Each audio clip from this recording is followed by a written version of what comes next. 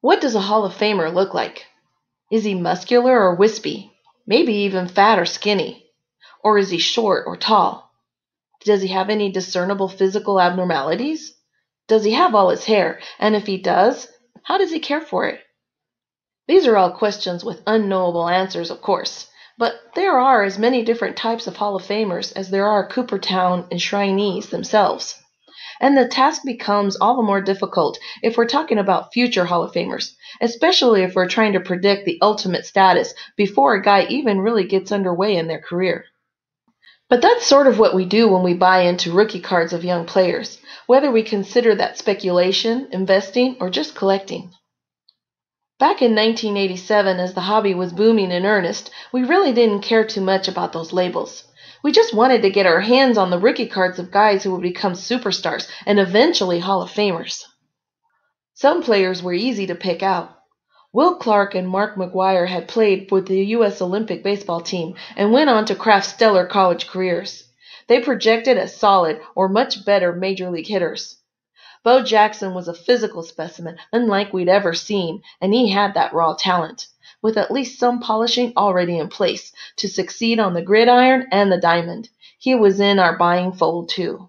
All of these guys were big, strong, and are charismatic even on their cardboard, like their 1987 Donruss rated rookie cards. On the mound, pitchers like Randy Myers had the eye of the tiger on their cards and were physically imposing, by the numbers at least. 6'1" and 190 pounds in Myers' case, with tons of strikeouts on his bio on the back of the card. Rated rookies made it easy to zero in on players we thought can't miss, but would any of them become big-time stars?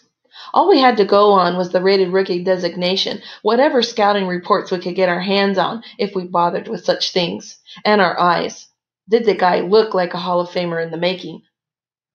Consider one case as an example exercise, another rated rookie who had long, scraggly hair flipping out beneath his Chicago Cubs cap, sported pipe cleaner arms and legs that were just a touch girthier, wore a stringy mustache with a big gap in the middle that made it look like he was a high school sophomore trying to flex his newfound puberty, gazed out towards the plate as he pitched with half-open eyes that didn't seem to give a damn.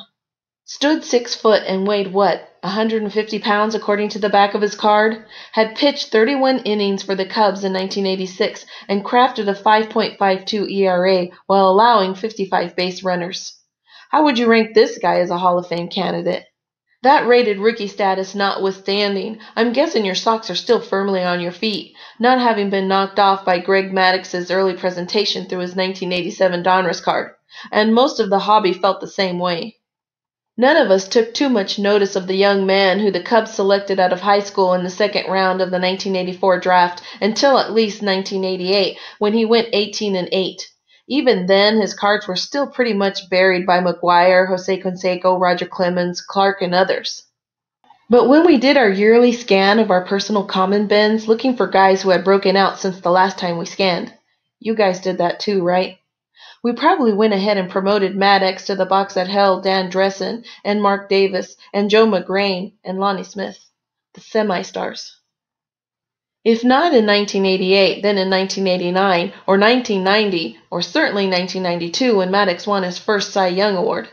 And years later when Maddux was a household name for the Atlanta Braves and looking for a Hall of Fame lock, we marveled at how such a greasy young kid had turned into something more. So much more than we ever imagined he could be. It's that long-term journey that we take with our cardboard heroes, from commons to veterans to superstars to Hall of Famers, that make baseball cards such an unbreakable habit. Like the game itself, the hobby is an epic novel that spans generations and allows us to watch boys grow into men, even as we ourselves grow into men. For all its symbolism and its lessons about judging a book by its cover and its significance in the history of the hobby and the game, the Greg Maddux rated rookie card is the best card from the 1987 Donruss set. Like our video? Then like our videos and subscribe to our channel. waxpackgods.com